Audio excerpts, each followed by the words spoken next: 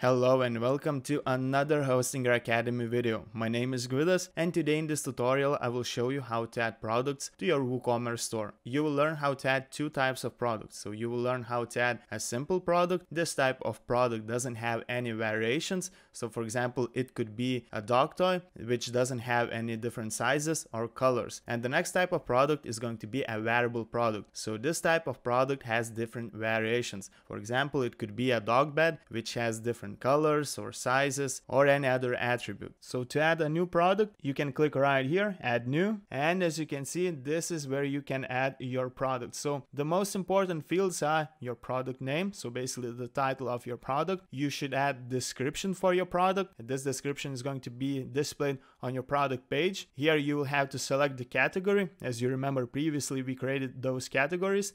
Tags are not so very important. I usually don't add tags myself and I'm doing just fine. Alright, so here you don't need to do any adjustments right here. You'll have to add a product image and you can add some other images of your product by adding product gallery. Also, if you want, you can add a short description which is going to be displayed above the price and add to cart button. But I usually don't add short descriptions as well. Alright, so I'm just gonna add some of the information. I'm just gonna add product name, description, and I'm gonna add images. Alright, I just finished adding the information. As you can see, I added a new product which is going to be a dog toy, and as you can see, it has a title and it has a short description. I have selected that this is going to be toys category. I just added a product image, so this image is going to be displayed as the main image of this product. If you have more images of a certain product, you can add right here by selecting add product gallery images. Alright, so once you have added this information, you have added your title, your description,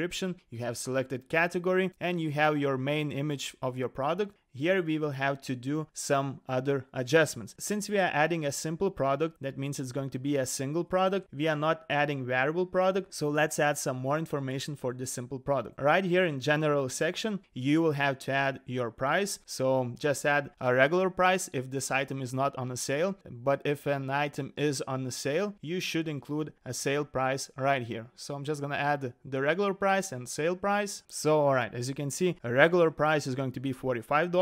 And since this item is going to be on a sale, it's going to cost $22. Alright, from here we can go to inventory section. Here you can create SKUs for your products. This way, if you have a lot of products, you can track your stock, but this information is basically for users who are tracking all their sales, who have their own stock and so on. If your store is on a big scale, this information might be important, but usually you can find all the information in analytics section to see how many sales you made and so on. But I still recommend you to add your SKU. So for example, this is going to be the first product, so I'm gonna add that this is going to be my first product. If you are planning to manage stock, you can enable it right here, and you can add how many items you have and so on. So for example, maybe I have 10 units of this product. This is where I should add this information. So I'm just gonna add 10, and as you can see right here, low stock threshold. So for example, once you only have 2 items in the stock, you will be notified by email notification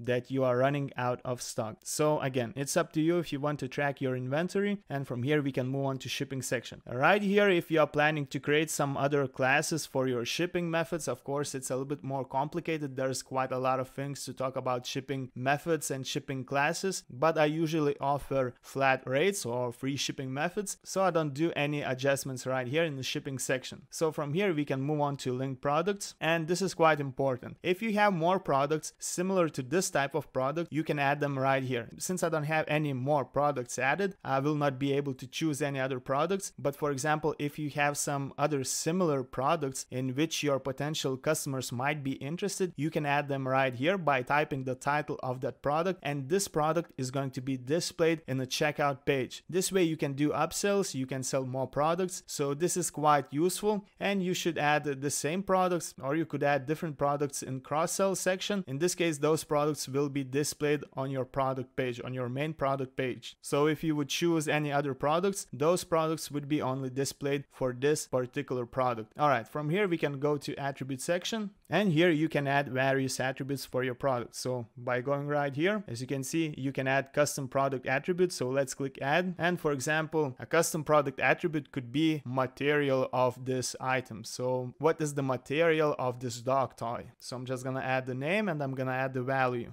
So as you can see, just like that, I can add even more attributes. So for example, maybe this dog toy is recommended for adult dogs. So let's click add another attribute, and I'm gonna add another attribute that this particular dog toy is recommended for adult dogs. Alright, once you have finished adding attributes, you can click save attributes. From here we can go to advanced section, and here if you want, you can add purchase note, which will be included in email notification for your customer. I usually don't add any purchase notes, and as you can see, you can do some other adjustments like disable reviews, but again, I don't do any changes right here. In get more options, basically here you can add some WooCommerce extensions. Like I mentioned you before, those extensions are quite expensive. Alright, so everything seems great. We have our title, we have our description, we have selected our category, we have the main product image, and we have finished adding the all information right here. So once you have finished doing that, we can click publish, and we can check out how this product is going to look. We can click right here, view product.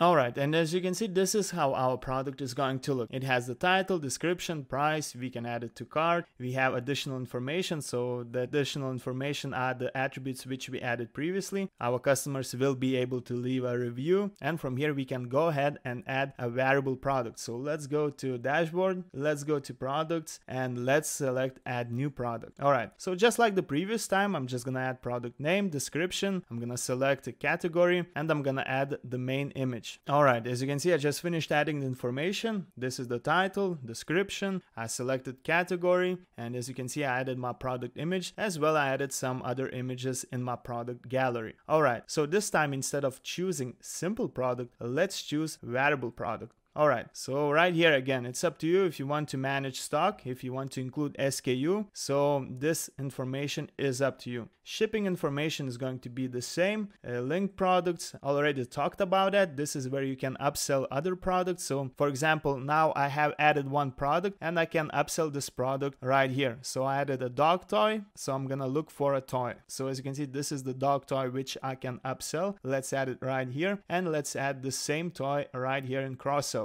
Alright, so I just added upsells and cross-sells, and later on you will see where this product is going to be displayed. Alright, let's go to attributes section. So this time in attributes section, we will include main attributes which will be used for our variations. So such main attributes can be size and color. So I'm planning to have different sizes beds, and I'm planning to have the same beds of different colors. So alright, let's click add new. Let's give a name, let's enter size, and let's enter values separated by this symbol. Alright, so I just finished adding values. As you can see, I'm going to have small, medium, and large options. This time, let's select used for variations, and we can hide this attribute from our product page. Let's click save attributes. Alright, let's click expand. And as you can see, I just added this attribute right here. The next attribute which I could add is color. So let's click add. Let's give a name to this attribute, and I'm gonna add the values just like I did with my size values. And again, let's select that this is going to be used for variations, and let's hide this attribute from product page. Alright, let's click save attributes. And we could also add another attribute which we wouldn't use for our variations, just like we did with a simple product. So let's click add attribute, and this time I'm gonna add attribute material. I will let my customers know from what material this bed is made. And this time, don't choose that this attribute is going to be used for variations, and let's leave that this is going to be visible on product page. Let's click save attributes, and now let's go to variations. Alright, let's go right here. And let's select create variations from all attributes. Let's click on it and let's click go. Let's click OK. And as you can see, 9 variations were added. Alright, so as you can see, we have 9 variations right now. So we have small black bed, we have small purple bed, we have small brown bed, we have medium, and so on. So now we have to add prices. We can also add images for those variations. So let's click expand all. And as you can see right here, if you are planning to track your sales, sales, if you need SKUs, this is where you can enter them. And here just enter regular price, and if this item is on a sale, you can enter sale price as well. So just like that, I'm gonna enter a regular price and the sale price for all my products, for all my variations. Alright, as you can see, I just finished adding the price. So as you can see, I have regular price and I have sale price. So it used to cost $22, now it costs $13. And this is for a small black bed. The same goes for all other small beds, and we have different price for medium beds. So regular price was $42, now it's going to cost $25. The next thing which we can do is set images for those variations. So for small black, I'm gonna use this image, black. Let's click set variation. And for small purple, I'm gonna use this image, purple.